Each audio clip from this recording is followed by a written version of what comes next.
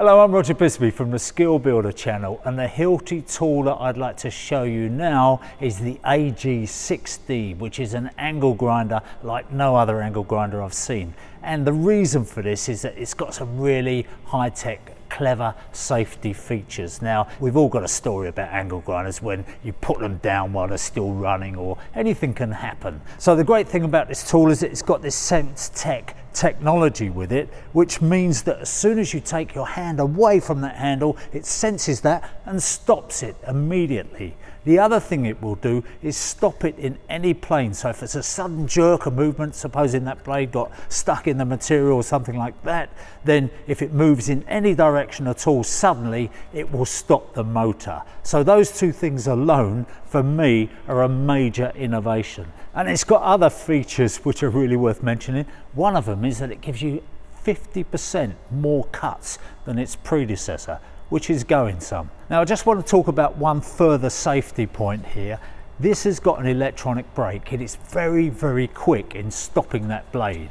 But one of the consequences of that is that if you haven't got this nut done up in the middle sufficiently, every time it stops it on that electronic brake, it's going to loosen that nut very slightly. So don't do what a lot of us do, which is to lock the blade on and just tighten it by hand. It's essential that you use the key. Now, it's just a question of just giving it that little tight, locking the blade off and giving it that little extra tighten before you go. Now, one thing I'd really like to see Hilti do, or any manufacturer do, is to find a place for this key in the body of the grinder, because if you're anything like me, these things tend to get lost very easily, which is why we end up just tightening it with our hand. The other feature, of course, is that this can be used with a 125 or a 150mm blade simply by changing the guard. So the AG6D is packed with loads of features, and of course, being on the Nuron 22-volt battery platform, it means that you can use any of their batteries on it,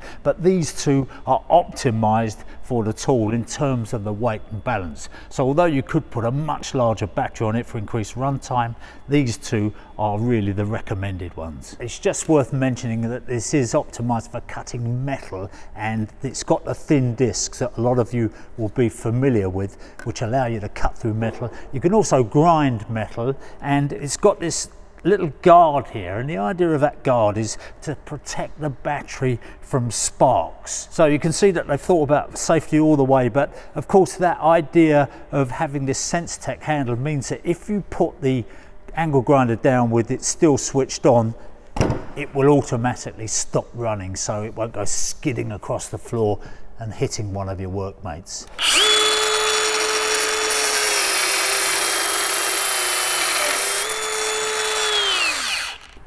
Do you know what? I thought maybe this SensTech wouldn't work when you've got a gloved hand, but it does. It works perfectly.